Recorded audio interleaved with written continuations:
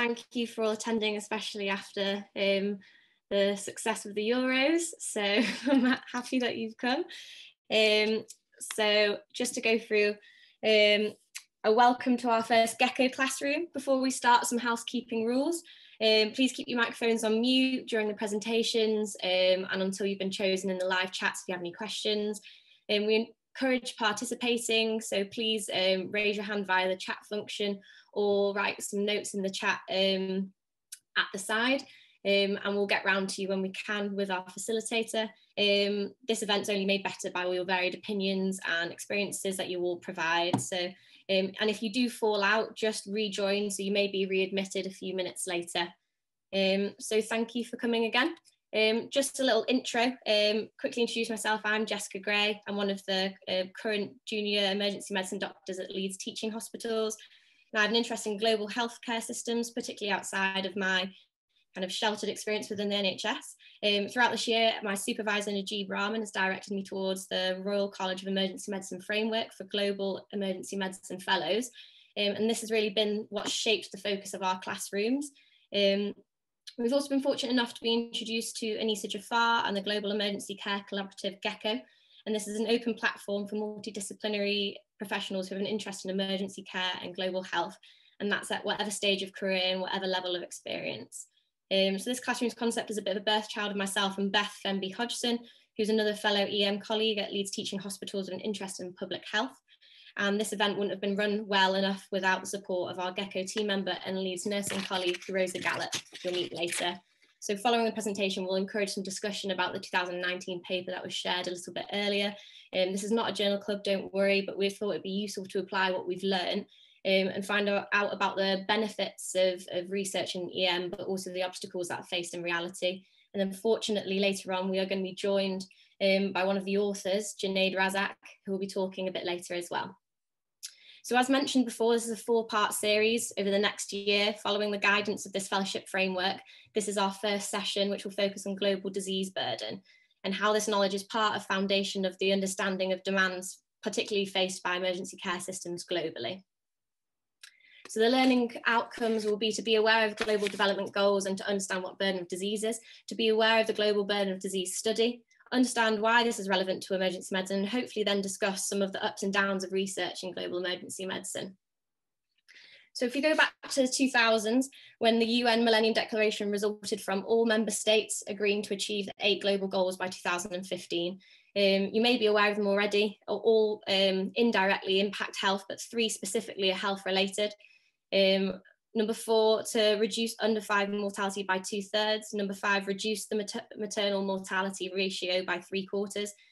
And number 6, to halt and reverse the spread of HIV, AIDS, and incidence of malaria and other diseases such as TB, all by 2015.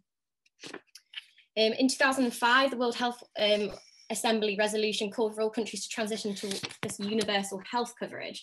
So universal health coverage is all people having access to health services without being exposed to financial hardship. And that is defined as a household having to spend over 10% of their income on healthcare. In 2015, 32% of health expenditure came from out-of-pocket payments. And in 2007, this was over 50% globally. So obviously it's improving, the percentage is improving, but they're still too high for a lot of households. And this puts them at risk of what we class as catastrophic spending, and that would be if over 25% of a household's income is spent on health expenditure. And worst case scenario may push them into impoverishing expenditure, and this is when a household has been pushed into poverty due to the expenditure on health. And in 2015, unfortunately, nearly 90 million were pushed into extreme poverty just purely due to out-of-pocket payments on health. So to achieve universal healthcare, there are 3 dimensions that are usually considered. That's the services, the financing, and then the population that's being covered. So here is a current pooled funds. This depicts hypothetically a country where about half of the population is covered for about half the possible services, and where less than half of the cost of these services is met from these pooled funds. So as you can predict, the more services you try to cover, potentially the less population that's covered, and definitely the less funds that can be pooled to contribute towards it, as there's a finite amount. And just a quick example of that. So in the 1990s, there was community-based health insurance that had been promoted in low-income countries to reduce the financial burden of accessing healthcare. There's very low enrolment in sub-Saharan African countries, whereas Rwanda was a very successful exception to that. In 1919, this health insurance was introduced and initially had quite a good uptake and a good surge in people signing up, but still very much marginalised a large proportion of people due to the scheme's premiums. So in 2006, funding from global funds allowed premiums to be covered instead of directly putting it to disease-specific interventions like tuberculosis interventions that they usually would do.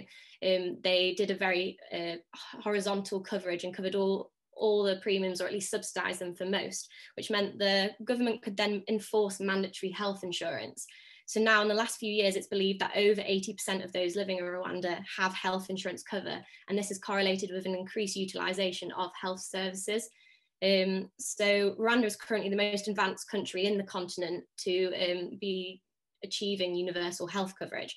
Obviously, sustainability is still a question, and there's still a lot of work to be done, but it's really promising to see an example like that.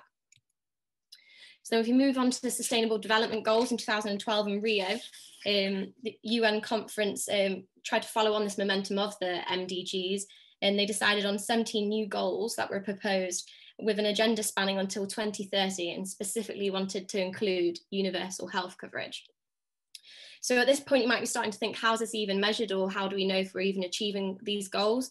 So the Sustainable Development Goals Index is based off some performance indicators, and they're measured and based off data collected from the Global Disease Burden Study. So you're starting to probably see some relevance now. And even though we've not covered all key points, just to cover one chronological point in 2018, so the role of emergency care in reaching these development goals and universal health coverage has become increasingly recognised. And in 2018, a 5-year plan was approved called the Triple Billion Goal, which essentially aimed for 1 billion more people to have universal health coverage without that financial hardship that we mentioned, protection from health emergencies, and better health and well-being. And this would be based off the Sustainable Development Goal indicators like suicide, mortality, water sanitation, etc. And as the picture depicts as well, it's clear to achieve universal health coverage and well-being, protection from health emergencies is equally important, and therefore strong emergency care systems. So if we go on to what actually is the burden of disease, it's mortality and morbidity due to disease, injury, and risk factors of disease. And this is a concept that was developed by the World Health Organization, World Bank, and Harvard in the 1990s. And this was just to try and quantify that gap between reality and the ideal of living a life free of disease and disability. And if you're not convinced already, why is it so important to measure? So a large proportion of debilitating disease or its causative factors are preventable. So this is only just one example. 45% of deaths under 5s is linked to undernutrition. But there's several other facts of millions of lives attributable to tobacco use, physical insufficiency of activity, salt intake, etc. And obviously measurement is necessary because you need to prioritise the resources, the finite resources, to formulate health policies, to monitor progress such as the development goals, and to assess whether interventions that we've actually put in are actually working in the first place. And how is this measured? So a disability adjusted life year is years living with disability plus years lost prematurely due to that disability. So this is a metric that was introduced in the 1990s when they decided to measure disease in the first place, disease burden in the first place. And this has been continuously revised, most recently in 2016. So initially they actually felt that years in the future of good health weren't actually as valuable as the years in the present, and the same with years as being an infant or at old age was again not as valuable as years as a young adult. So this has now been scrapped, and it's been recognised that good health at any age is equal to each other and equally as valuable. And there were also new disability weights introduced. So initially this was decided by just healthcare professionals, many who probably never had experienced the disability or the disease themselves. So they started to ask the general public and individuals who'd experienced these disabilities and diseases, and with some lay descriptions got them to try and compare two health states to see whether they felt one was healthier or less sick than another, and then collated all this to make a spectrum, with 0 being perfect health and 1 being equivalent to death. And these weights were then multiplied by the years to create years living with disability, and then added to the years of life lost, and this created a DALY. So this was used for the Global Burden of Disease study, which in the 1990s was the largest kind of study of its kind attempted, really, and was a systematic effort to try and quantify this loss of health by age, sex, and geographies. And this was achieved by collecting data from all sorts of formal archives, and has grown quite considerably since. So in the 1990s, studied only 100 diseases, but the number of diseases and injuries has increased, as well as introducing risk factors in 2005. And since then, the collaborators by 2017 had been over 3,000 and over 300 diseases and injuries, and covering over almost 200 countries and territories. So as you can imagine, initially the predominant focus of global health initiatives was to reduce mortality. And this was predominantly how global health progress was tracked. So as you can see, there's been a huge improvement in life expectancy over this period of time, particularly in under 5s mortality. And these biggest reductions are actually seen in the lower socio-demographic countries. And then following the initiative of the Millennium Development Goals, there has been a significant improvement in communicable diseases, as well as maternal and neonatal health from 1990s. This is due to several factors, obviously, other than the funding, so improved nutrition, improved access to healthcare, etc. But this improved access to healthcare has actually seen, since 2007, a significant increase in diseases and disorders associated with antibiotic resistance, like multi-drug resistant TB and C. diff diarrhea. And interestingly, you can see that actually there's increased mortality with cardiovascular disease, despite the fact that there's been introductions of management like antihypertensives and statins that have led to a significant increase in people actually living longer in this chronic state of health. So then if we move to years living with disability, this has increased by over 50%, and the majority of this has been non-communicable diseases, so not transmissible diseases. And as this proportion has increased, the proportion of communicable diseases has decreased.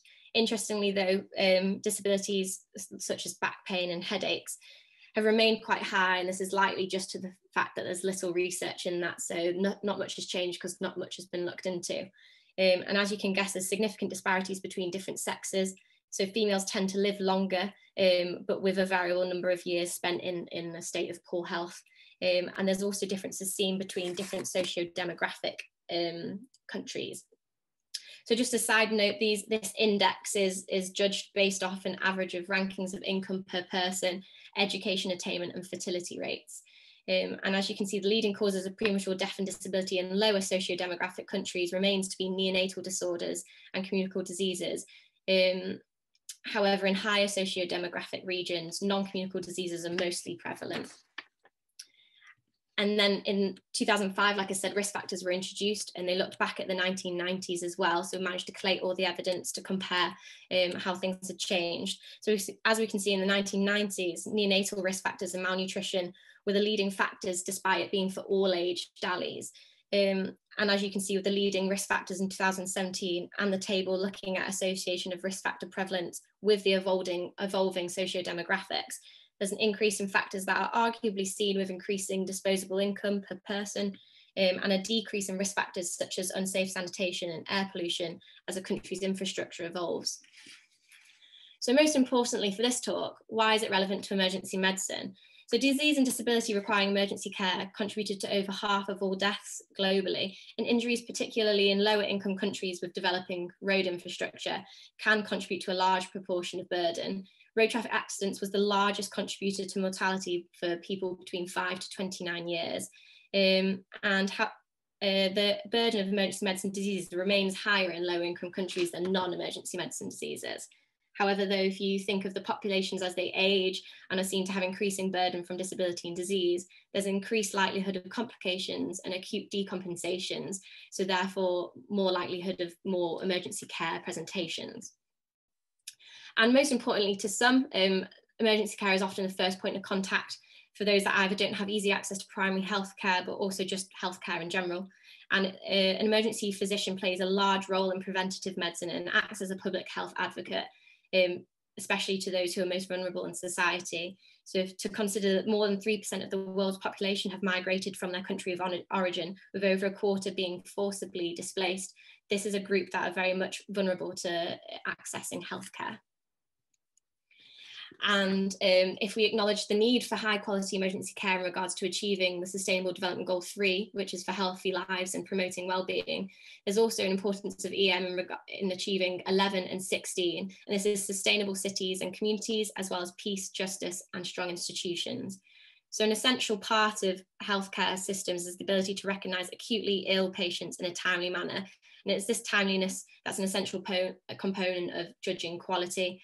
And death and long-term disability for millions would have been prevented if they had access to emergency care systems. Also, having a well-integrated emergency care system can save lives, and lack of organisation of this and delivery of this can lead to discrepancies in outcomes. Obviously, it's recognised that there's lack of data available in emergency medicine at the moment, which is a huge obstacle in effective policy making. And lastly, as mentioned with the Sustainable Development Goals 11 and 16, when a system is overwhelmed by an occurrence of an acute event, whether that be war, natural disaster, or even a pandemic, there is not only mortality and morbidity due to the acute event, but also an increase in preventable death and disability from common presentations, which is known as secondary mortality.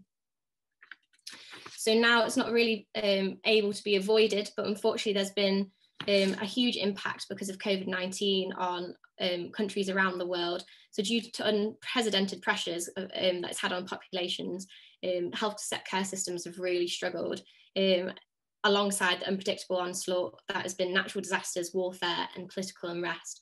And unfortunately, there's been also a vaccine monopoly and clear discrepancies in mass population coverage between high income and low income countries.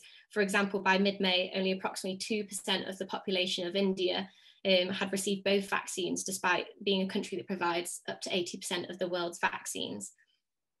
And just to finish on a quote that really resonated with me during my reading by Dr. Terry Reynolds, who is an emergency medicine physician and was the first appointed in emergency medicine for World Health Organization.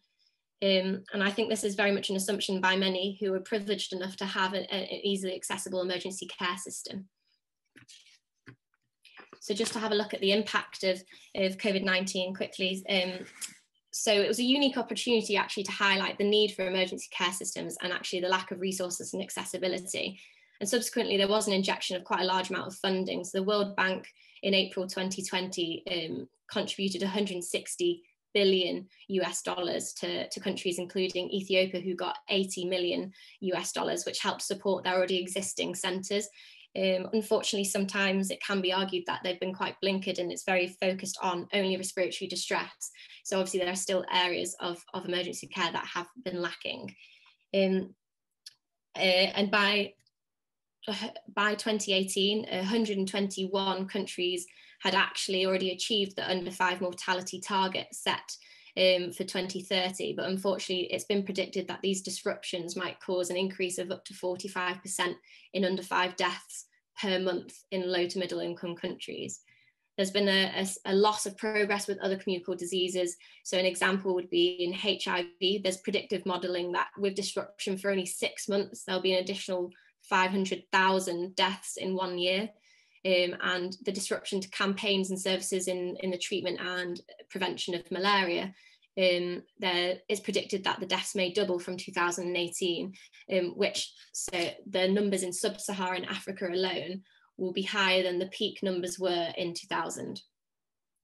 And lastly, as we've probably noticed in our own hospitals, it's highlighted a shortage of healthcare professionals, and particularly their burden on women. So over 3/4 of doctors and nurses combined in the world are female, but they are quite underrepresented in managerial roles. And there's 40% of all countries have less than 10 doctors per 10,000 people, and over half have less than 40 nurses per 10,000 people. So it's predicted that additional 18 million health workers are needed to achieve universal health coverage by 2030. So just to summarise the overload that I've given you, the first global burden of disease study in the 1990s was revolutionary with its health data collection and has since broadened its scope. And we've seen an overall positive trend in achieving most of the development goals. And hopefully if you didn't know prior to today, you now have a better understanding of how burden impacts universal health coverage and the development goals. I'm sure many of you personally recognise the importance of emergency medicine, but hopefully you now understand the large proportion of burden that's actually managed by emergency care systems, and you also recognise the need for further research. Emergency medicine is actually a relatively new discipline, so there's definitely room to develop. Only in 2018 did Denmark actually recognise emergency medicine as a specialty. So even countries that have established emergency care systems have a long way to go. And unfortunately, some of the work that's been done, achieved already towards universal health coverage will have been undone due to the current pressures of this year. I'll just put you onto a slide of some of my resources that I use, especially if you're a visual learner like myself.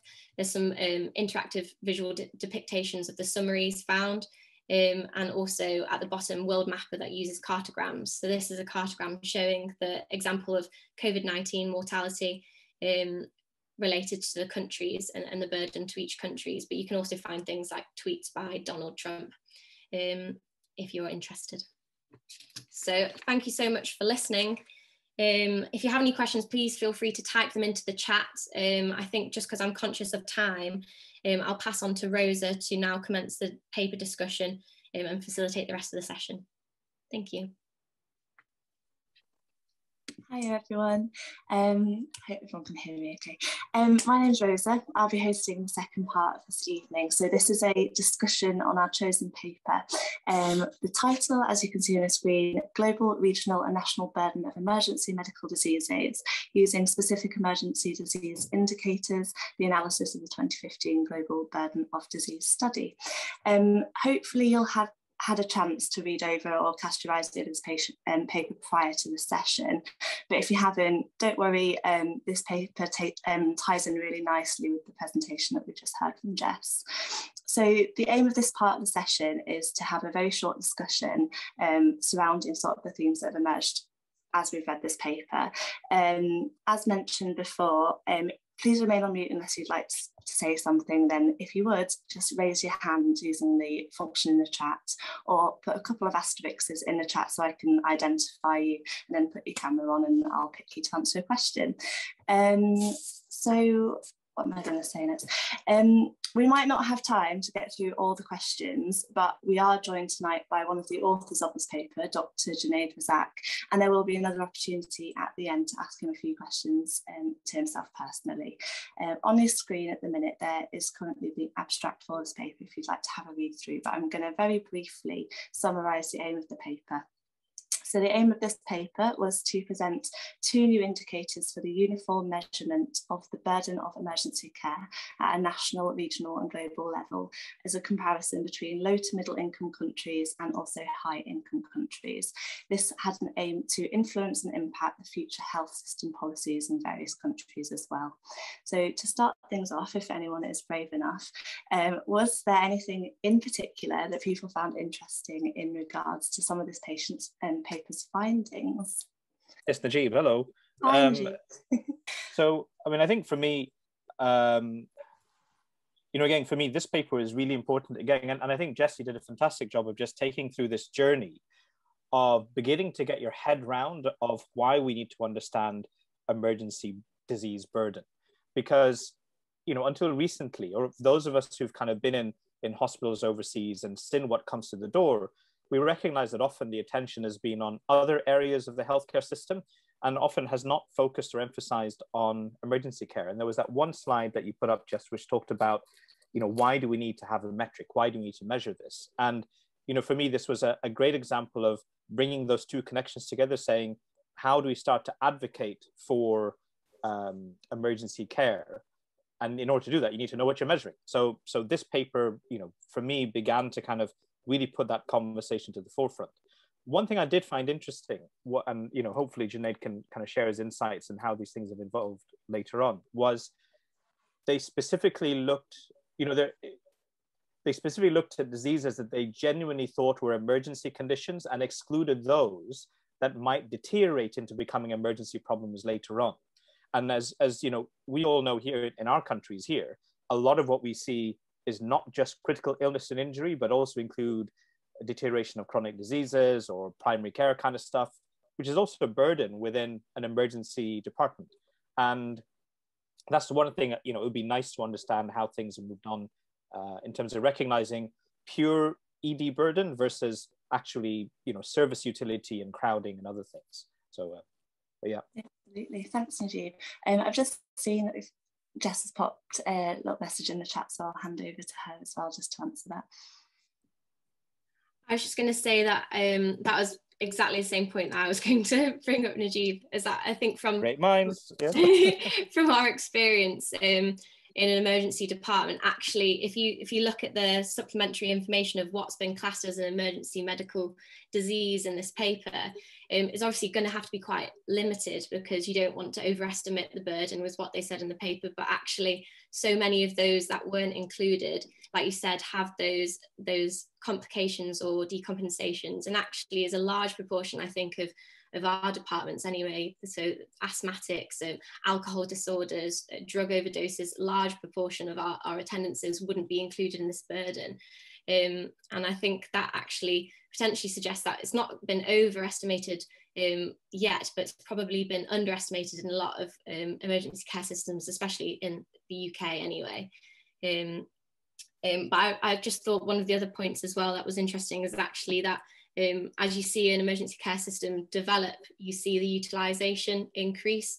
And now obviously we're in that situation where we're actually overwhelmed by utilisation. And how do we make that next step really of developing an emergency care system to make it advanced enough that actually the numbers drop again and people are using a healthcare system appropriately?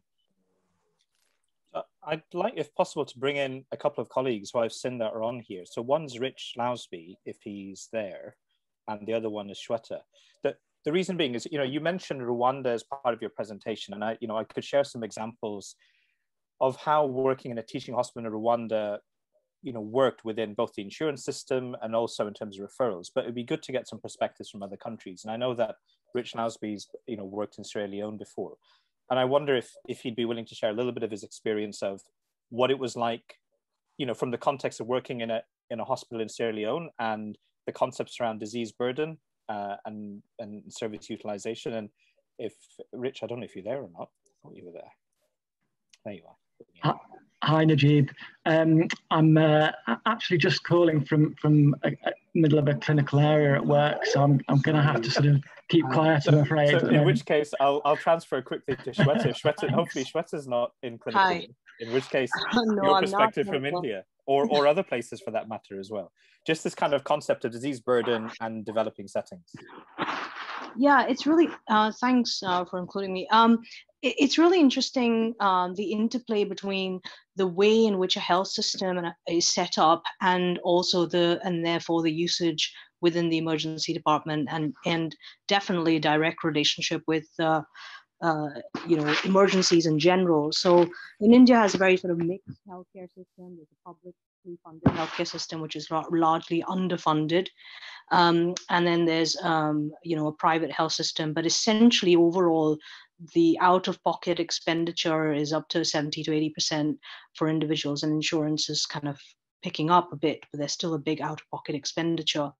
And this means that for across the entire health system, which means that people are reluctant to use services for preventive reasons, and therefore there's an escalation of use of emergency services because things have escalated and people have reached an emergency situation.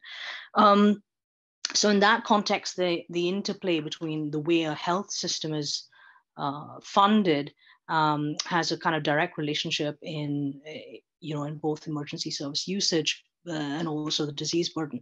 And certainly what Jessica sort of mentioned is very true in India in terms of injuries and accidents. As you see, India has a lot of investment and sort of economic growth. There's infrastructure development, and with that comes a big burden of injuries, which is significantly growing. So just my two bits about that kind of interplay within the health system and emergency service usage and the kind of disease we see. Oh, cool. Thanks, Shweta, for that. And I think if I would just reflect a little bit on contrasting how it was in Rwanda. So in Rwanda, in the main teaching hospital, Kigali University Teaching Hospital, is considered a referral hospital. So you couldn't get into the department unless you had been referred via a district hospital or via one of the pre-hospital services that were based in the city. And pre-hospital coverage was still developing. So most of our patients came, you know, they had to go to another hospital first, be managed there, and then transferred across. And so there was already a barrier to transfer because of who was the clinician in the district hospital, were they making an early decision, and what were the financial barriers to transport before they got to us. With the insurance system, if I can remember correctly, patients still had to pay up to 10% of costs.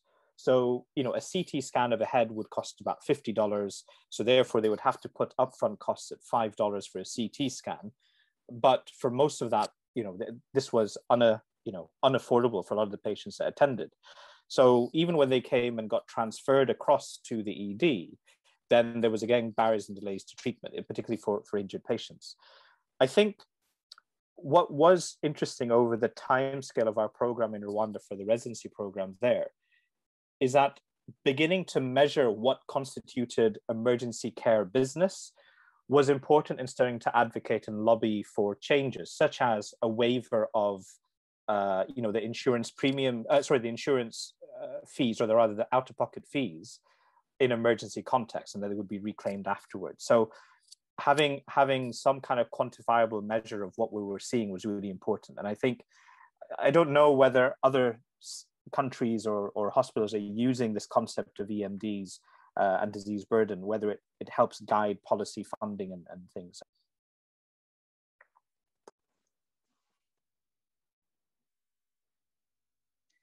I wonder if there's no more sort of points to finish off what you said, Najib, and thanks very much for that.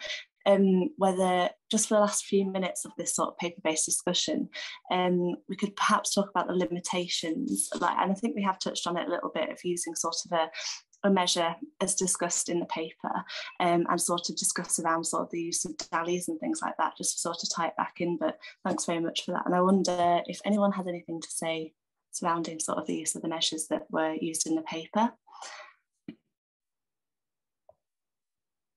And I might have to pick on Beth for this bit, because I know she has quite interesting points about it. Thanks, Beth. Yeah, so I think it is touched on in the paper, is this idea of actually data collection. And we know that obviously for burden of disease, the data that we collect for it, we need it to be representative of the true burden of disease. But there are limitations with it. And I think it's interesting to consider things like diagnostics. So we all, we try and practice evidence-based medicine as much as possible, but there is still a subjective element sometimes to diagnosis. So you need an accurate diagnosis, firstly. You need to have a system that can actually collate the data, somewhere to record it, somewhere to store it safely, somewhere to then be able to access it, to then be able to utilise the data in the future as well. And I think it's maybe something that we maybe take for granted a little bit, especially in the NHS, where it's quite ingrained in our practice, and we have, there's constant data collection all the time. But actually, considering that it is a little bit more challenging in certain parts of the world, even things like if you have paper records and then you end up with, damp, mold, fires, any of that, and it's all lost. And I know there has been some look at the global burden of disease study, and that has been discussed quite in depth as well. But I don't know if anyone has any kind of particular experiences with data collection in kind of more challenging areas of the world at all. I think Anissa's just raised her hand or said something in the chat, so I'll hand over to Anissa. Yeah, I feel a bit guilty probably not saying anything, given that I spent 3 years with a PhD looking at documentation, data collection and disasters. I would definitely get called out, and Najib would pick me out. But I was actually going to make more of a comment, just even based on UK practice, because obviously the start point about what we actually input and what gets read as the diagnosis or the investigations very often relies on our own coding. And anyone who has to do that, particularly in the emergency department, I know obviously work has been done over the past few years to try and make this a little bit more streamlined, but we all know that speed is of the essence, and unless things are straightforward, simple, reachable, we very often just speed through our own coding, perhaps because many of us don't necessarily think about or have experience of what that actually means. Because if we don't do something accurate at the very beginning, obviously, you know, one inaccuracy doesn't make a difference, but if we're all making you know, constantly inaccurate written down diagnoses, this is going to impact on the way that health systems ultimately get funded. So if we don't pay attention to what we actually do as clinicians on the ground and try and get this as right as possible, this is the kind of health intelligence that then feeds into, you know, the bigger systems, and then the kind of public health side of things. So we do have a huge responsibility, but because it's so fragmented and very often reliant on what we do as individuals, it can get quite lost. And I think a lot of ownership does need to be sort of ingrained in departments, and particularly from a leadership point of view, the real importance, you know, if we want to advocate for funding, to advocate, you know, we really need more of this resource, that we need to be making sure that other people understand the work we've actually done, and the things that we've actually seen in the department in a very accurate way.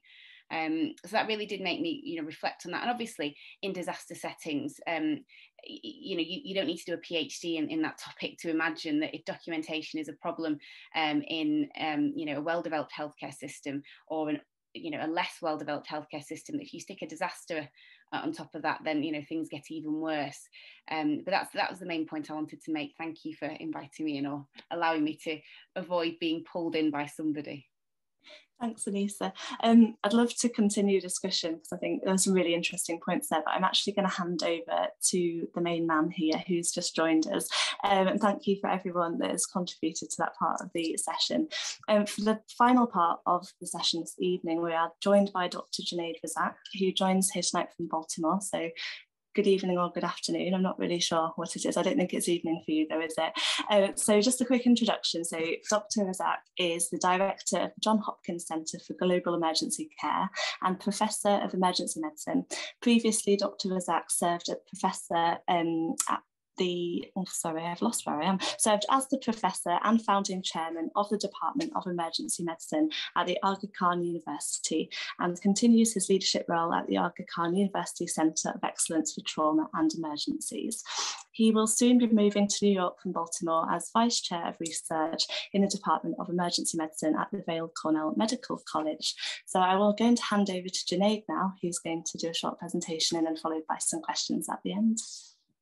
Sure. Thank you for the introduction, and thanks Najib and colleagues for the invitation.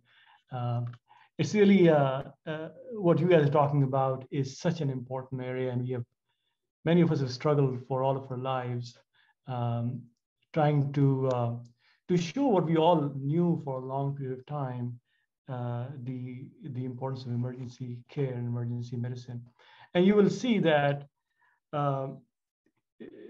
when we were talking about measures, the definition becomes so important. And you know, my focus has really been what matters to the user, which is emergency care, even though emergency medicine was I do and what I would like to talk about, but emergency care, and those are nuances, and there's little differences in those terms. This paper was written for the policymakers, and you know, we'll talk about all the issues, and there are many issues with this. But before I get there, I was asked to talk about my own journey. So I'll take a couple of few slides, share. Let me see if I can share my screen. So I am from Karachi in Pakistan. I grew up as one of the largest cities in the world. A few years ago, it was the third largest city in the world, 21 million people. It is larger than New York and LA combined. It is larger than the state of Maryland, where I live, the state of Pennsylvania next door, Washington, DC, and part of New York. So a city with lots of people, 20,000 people per square kilometer. This is where I went to medical school. It's a place called Aga Khan University, and spent a lot of time there. I trained in emergency medicine in New Haven, at a place called Yale. Did my PhD in public health, and the focus on, as Anissa, similar to Anissa's, was looking at emergency care data from ambulance services and police record in Karachi. So I spent a lot of time really going through paper-based data and understood what the issues were. Then I returned back to Pakistan and worked with some great colleagues at AKU. Was pushed into being chair of emergency medicine, a new department, and then had a really amazing opportunity of establishing an EMS system in Karachi. And with that came a lot of experiences that we thought we were trained for, but not really trained for it. For a couple of years, while I was running the EMS service and also chairing the Department of Emergency Medicine, we had a huge issue of terrorism. On average, we would have a bomb blast every third day. So it was, I won't say it was a great experience. Unfortunately, it was a very painful experience, but we learned a lot and were able to still sustain a system despite personal attacks, despite losing some of the colleagues to bombing. This was an ambulance that was bombed. We also had a telemedicine program, ran a community-based community health program in urban squatter settlements, Karachi. Also with that, lots of opportunities to grow the program from one resident who left when I joined, the year I joined, because he didn't think emergency medicine was worth it, to a pretty large number. And then moving back to US, working at Hopkins, had an opportunity to work at NIH in the US, which is the largest funder of health research. And they were interested in learning why should they invest in emergency care research. The $30 billion investment in health research, and there is a Department of Emergency Care Research with the one-person department out of thousands of people that work at NIH. So we got a bunch of people together. I also had a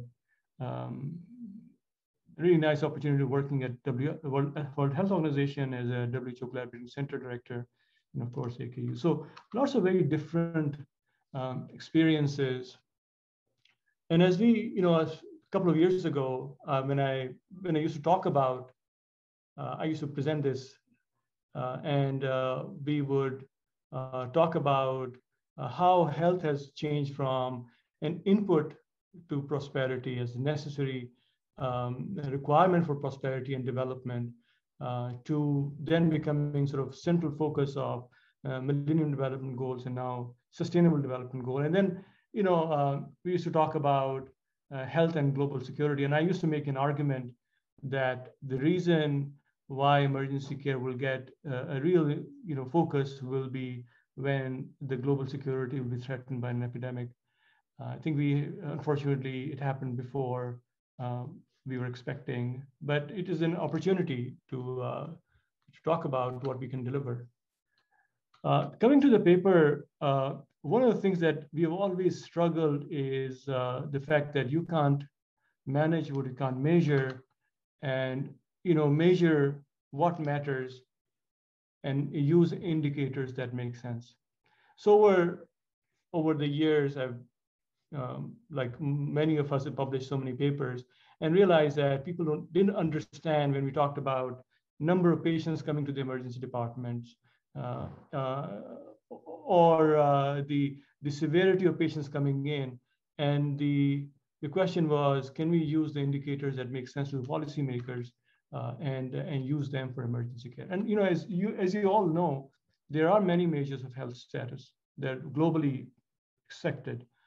Life expectancy, mortality or years of life lost, morbidity, years lived with disability, the incidence and prevalences of diseases, and then combination of the DALY's burden of disease, both years lived with disability and years of life lost. So all of that was interesting. The problem was, what is emergency care and what diseases are emergency care? And somebody mentioned that. And the focus really was that how do we go and talk about having emergency care indicators which can be part of the larger global public health agenda. For example, the disparity between how long you live. In some countries, you still live 47 years. In others, 83 on average. This is very low income, high income country. Or children who die before the age of 5. Again, big disparities. And then being able to talk about the years of life lost due to emergency medical diseases, and the difference is 5 times and 500% between high and low income countries. That is the kind of purpose of the paper and what we were trying to do. Also, you'll see here, unfortunately you can't read, but these are the countries. So we have data on each country and how they perform with the burden of emergency diseases, and compared that to the income level. And of course, as we expect, lower income countries have a higher burden. And as you get out of the poverty, your emergency diseases, exception such as US, where because of gun violence, primarily young deaths are happening. There's a lot of lessons learned, I think, from that perspective. Now, last couple of slides, what are the limitations of the approach that you saw? We focus on emergency diseases and non-emergency medicine. And how do you get to emergency diseases? One of the main criticism our paper had, and we tried to shop it around. I was very excited about this, and I couldn't publish it in top journals. Even Annals of Emergency Medicine said no. And the reason was, and they said, we like the concept, but we don't know how you got to emergency diseases. And as you saw the paper, I tried not to do it myself. We used the data proposed by someone else, and they had done a relatively small study where they'd given the list of the global burden of diseases to clinicians and asked them to rank it as emergency diseases, urgent diseases, and non-urgent. And there are a lot of urgent diseases that people mentioned in this conversation that I took out because I didn't want to have that criticism that you're overestimating because you're an emergency doc. So we said we will underestimate, and we will use the information that was produced in some other mechanism. Now, it was a small sample size, and I think those of you who are interested in research may want to dig into that, because I think there's a really little more work needs to be done on what is an emergency disease, and then have a more robust definition of that. And then again, how do you define emergency diseases? And then, how much of these emergency diseases are amenable to emergency care? So if you have a patient with congestive heart failure, the EF of 20%, and now comes in with decompensated heart failure and dies, how much of that disease is chronic and how much is acute? Versus somebody who was walking the street and got hit by a car and now has trauma, which is relatively well-defined acute illness. So, that kind of nuances we don't have, and a lot of people, I think some more work needs to be done on that. Somebody also mentioned the quality of data in global burden of disease study. Now that is the best we have, but we understand that a lot of that data from especially low middle income countries is a modeling data. So they'll pick up a smaller study and they will, apply it to the whole country. So the quality of data, and that's where I think emergency departments, the data systems, uniformity of data collection system, the surveillance systems can play a big role. So we use the global burden of disease study, which is currently the gold standard with a lot of limitations. And again, we share these indicators, the mortality, years of life lost, and disability life years. And I struggled a little bit on this. My initial paper, my first draft I submitted was only focused on years of life lost. Because I was coming from the perspective that disability has so many other determinants besides what we do in the first hour, but I know we can actually have a lot more impact on mortality than disability. So I wanted to focus on that. But reviewers kept coming back and said, we would like you to come back with disability information as well. So that's been, and I think future probably, and we can debate that, my sense is that for emergency diseases and for emergency care intervention, years of life lost will be a much interesting way to look at. And mortality, I think mortality is good. What we've been able to do through this is that we have something to present. You know, as a group, we can say, look, this is what we have today. Infant mortality rate, maternal mortality rate, they all have many limitations. But we have, with all these limitations, we have a measure, we can always improve on it. I'm hoping at some point that the national, international societies will own any measure, not just this, but own some measures so we can all speak the same language. Right now, we don't speak the same language. So let's stop here and take any questions and get your feedback. Thank you, Junaid. That ties in really well with what we've been speaking about earlier. So I'm wondering whether anyone has some questions straight off the bat, and then, like before, just pop something in the chat function and we can pick a few. I think we've got time for a couple before we need to conclude. So would anyone like to start us off? Anissa, I can see you've got a question. Yeah, I was delighted to find out that my own journey is didn't start in dissimilar places to yours, Professor Razzak. So that'll serve me well for the next few years, I think. Really interesting just to hear your perspective, and also the sort of pushback that you get when this work is actually presented. It's kind of a comment, kind of a question. Because a lot of this work obviously ends up being done by researchers, and there's always this big gap between sort of research and practice, and very often there's a lot of pushback from practitioners that the researchers are, not really understanding the practice, the practitioners, the researcher not really understanding, there's that kind of that issue. But there is also that other layer of academia that kind of gets put on top of that, and the career academic and polishing your research to make it fit the career. And as somebody who's obviously, yourself, you've got an academic career in global emergency medicine, there must have been periods of time, particularly with this piece of work and other work, where you have to put that moral question to yourself. Now, how am I going to balance up? I need to progress my career to be able to keep doing the work, but I also need to stay very true to the work that's very important. And those two things don't necessarily connect together in the world of getting funding.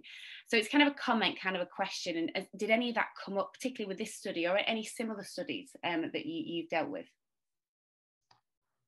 I've been very lucky. I have practiced and saw patients and did stuff in a developing country for most of my life. Hopkins was a detour a little bit. And when you work in a developing country, you can't be just an academic, as we all know. If you're a successful academic, you automatically become a very powerful policy voice as well. So I find, and I think for those of us who were early in emergency medicine, we had that flexibility that I can play both sides sometimes. With WHO, I still work with them and enjoyed that work. But when I get too frustrated with the bureaucracy, I can always come back to my computer and start working on my paper. So that's been my journey, and I don't know if it makes sense, but to me, been fun. Thank you. I think Junaid, you're Junaid. Najib has got a question for you as well, Junaid. Oh, if only. So a couple of thoughts, and I just wanted to contrast, I guess, our experience in the UK or perhaps the US as well. We have lots of electronic medical record systems which are tied to ICD-10 diagnoses, and that's how we are held up in terms of our performance and our business and what we do. And obviously, you coming across with trying to describe a definition of mortality and burden for a specialty which still isn't very well understood or defined, and is actually broad-based, because people, I think, compartmentalize maternal mortality or pediatric mortality under fives. There's a nuance, I think there's a way they can perceive that, but emergency disease burden is a slightly more, well, I guess it's potentially quite a lot more difficult. So how have you navigated that contrast between the drive towards electronic medical record systems and ICD-10 coding, which is used then to look at activity, versus maybe discussions at WHO policymaker level saying, look, we need a defined metric to look at emergency care, and how do we balance those two things? What's been your kind of experience with that? And then therefore, should it be our objective as global EM practitioners to start adopting, which definition should we start looking to measure our impact for programs? Because when we do a maternal health program, you look at maternal mortality. If you do a pediatric health program, you look at child mortality. Should we be looking at emergency disease burden mortality reduction as part of research, QI, educational systems, health system strengthening? Yeah, I gave up a long time ago fighting the diagnosis battle, because we really don't often make a diagnosis in the emergency department. What I tried to do is, I said, I don't care about diagnosis, I care about intervention, and the intervention is the emergency care system. So what can we do within emergency care system if I can just ignore the diagnosis and say, well, these are the diseases that we could potentially help with a system that is essentially a chain of survival. And the other thing that I did was, I said, while I work in the emergency department, my definition of emergency care is where the patient is. So it is irrespective of what part of the healthcare system we're talking about. The patient's at home, that is for me emergency care system, and that needs to be taken care of. Diagnosis, as you know, a lot of these systems, at least on the US side, were built for billing and for epidemiological purposes, not for health system purposes. So that's where the struggle is, and often people don't understand where we come from. I think when we're saying that if you strengthen your emergency care system, you could potentially impact 50% of your disease burden. And even if you are successful 10% of time, you actually have such a huge return on investment that nothing else will do. So that's the approach, system versus diagnosis. So that makes sense. And have you do you know of either you and your teams or other teams that have used your concepts as part of programmatic change or interventional change at health system strengthening level, or is that kind of where the next space needs to be? I think that's where the next steps need to be. I think the emergency medicine world needs to accept the fact that we need to have a measure. I remember as a young researcher, I will often discuss things, and senior people will say, not everything that matters is measured. And I for a long time believed that. But now I feel like, no, I think we need to measure it. And we need to say, well, let's measure, even if it is not the best measure, let's take something and own it, improve it, and then use the same language. And emergency medicine at this right now is not there, I feel. Thank you. I think we've got time for one more question. Thanks very much, Junaid. Is there anyone else who'd like to ask something? And we've got 2 more questions. I think, do we have time for that? I reckon we probably do. So Jess, if you'd like to go first, and then we'll finish up with Shweta, so you'd like to say something as well. Hi, I just want to say thank you so much, Junaid. That was really interesting. I just wanted to ask, as far as you're aware, because I feel like your discussion really addressed that there was so many, several factors that really kind of affect burden. There's been a social services side, patient literacy. I feel like you covered everything. And I just wasn't sure whether you felt like, since there seems to be a beginning for researchers to work from, have you known of anyone kind of springboarding off your work and of defining this as a metric? And is there any ongoing research at the moment that you're aware of? I'm not aware of it, and what we are trying to do, and please let me know if you're interested, is to have a website where we start putting these yearly changes in the burden of emergency diseases, and use that as sort of non-academic approach, more public health approach to dissemination. But right now, I'm not aware of anybody. Thank you. And Shweta. Hi, sorry, apologies, I don't have my camera on. Again, I've got kind of kids and various other things in the background that you probably don't want to be invited to this meeting. So thank you very much for the presentation and your conversation about the paper and the sort of thoughts behind the paper. That's really helpful to hear. I guess with your kind of policy hat as part of collaboration with WHO, I wondered whether you'd had some conversations about using these kind of matrices, because it completely, resonates with me, and I agree with you, having kind of common denominators to define and measure, and therefore use them as levers for change at a kind of, government level, health ministry kind of level, is really, really helpful. And that's kind of where WHO plays a strong kind of role. And I think, Terry's really done an amazing work in pushing this mantra that emergency healthcare systems are central to all of those indicators that all these countries report to. So I guess the question was whether there is, some conversation and movement in that direction. And the second sort of add-on question was really about using these same matrices in high-income countries and whether there's any value, for example, our health system in the UK. Yeah, so there have been for a long period of time, WHO has been interested in that conversation. And I think they would come to some sort of matrix for emergency care soon after what's going on these days. What I've tried to do is to talk to American College of Emergency Physicians, because ACEP has a report card, and they publish this report card for every state, and it's really poorly done. And I think for many of these organizations, there's a lot of politics. It's not very simple, as you probably know.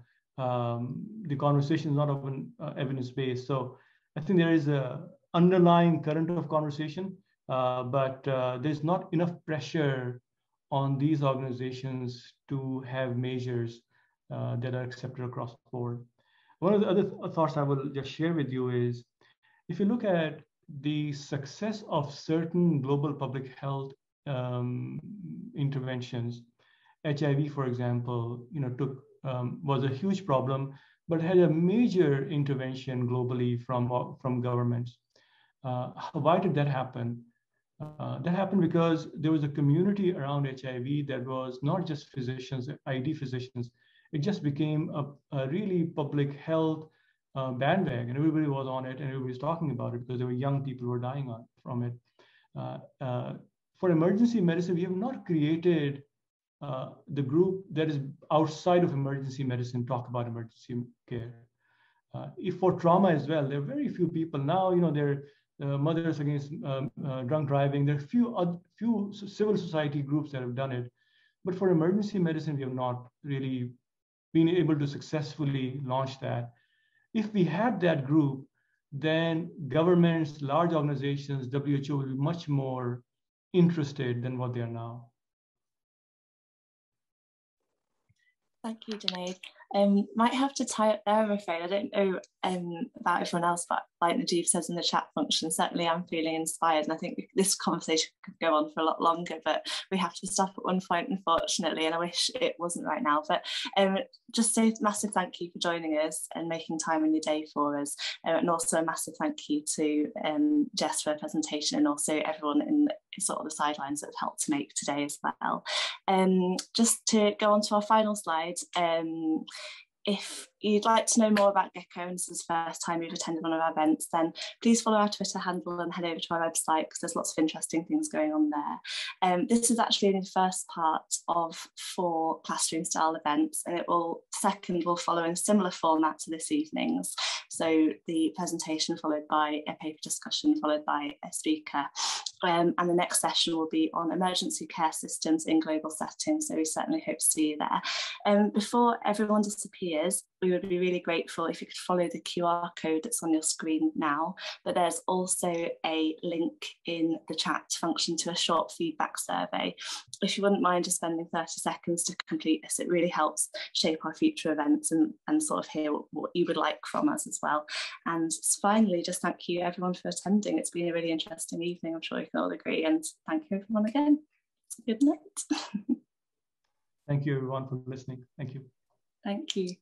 Thank you. Thanks everyone. Thanks for hosting. Take care now. Bye-bye.